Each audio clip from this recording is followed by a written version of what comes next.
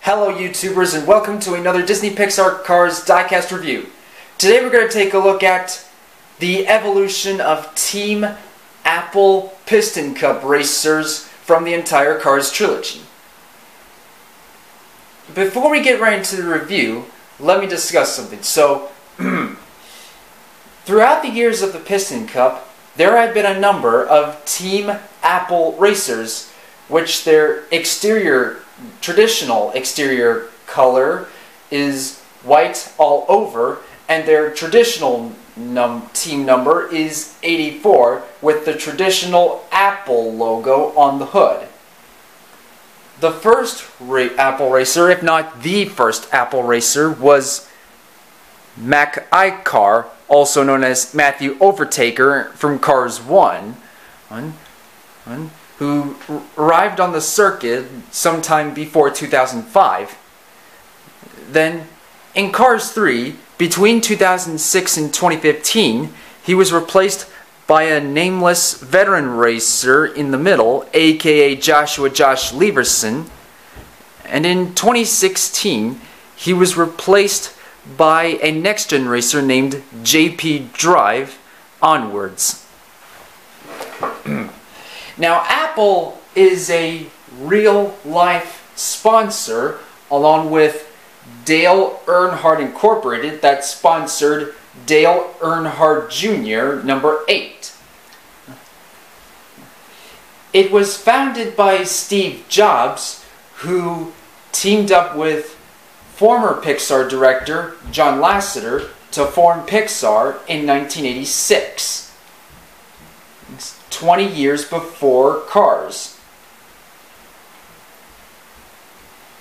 In Cars 2, according to Finn McMissile, Holly Shiftwell is known for designing smartphone apps.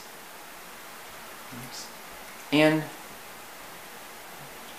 in Cars 3, it shows that Lightning McQueen has an Apple smartphone monitor in his trailer to communicate with Mater. And now, without any further, and also Apple is also known to appear as a Pixar Easter egg in the background in numerous Pixar movies. So now, without any far ado, let's dig right into the review. So, first we're going to start up with the first, if not the first, MacICar from Cars 1. So here I've got his angry, determined facial expression, his headlight stickers with a number 84 on one of them, the Apple logo on the hood, and on both sides we've got the exhaust pipes and the white rims on the Blackwall Lightyear tires and the number 84, and then several contingency logos saying Pistoncup, Nitrate, Revolting, Vitaling, Clutch Aid, Octane Gain, Mood Springs, and Little Torquey Pistons. And we also got the gas cap, which is invisible. And on the top we've got the number 84 with his name signature and the Apple logo on the trunk. And on the back we've got the Apple logo in the middle and the taillight stickers with the number 84 on one of them. Up next is the Apple racer, aka Josh Leverson. So here we've got his happy facial expression, his working headlights, and his black grille, and the Apple logo on the hood. And on both sides we've got the black rims, gray rims in the actual film, on the Blackwall Lightyear racing tires. And like I've said before, he has gray rims in the actual film. And we've got the gas cap and the number 84. No contingency sponsors. Another number 84, no name signature. No Apple logo on the trunk.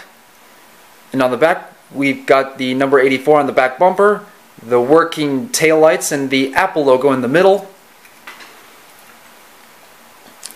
And finally, we've got JP Drive. So here we've got his grumpy facial expression, his working headlights, no grill, the Apple logo on the hood, and on both sides we've got the number 84, an arrow at the bottom, the gas cap, and the Apple logo, and the exhaust pipes, and the black rims on the next-gen Blackwall Lightyear tires. Although in the actual film he has gray rims. So on the top we've got another number 84, no name signature, the Apple logo on the spoiler, and on the back we've got the working taillights and the Apple logo in the middle, and the number 84 at the very bottom, and the rookie stripes indicating that he's a rookie. And that is it.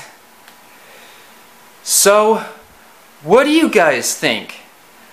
Which Team Apple racer is your favorite? Is it MacICar, the Apple racer, aka Josh Lieberson, or is it JP Drive? Let me know what you think. Oh, and I also forgot to mention that 2 out of the 3 Apple racers are customized, which were made by me previously, and MacICar over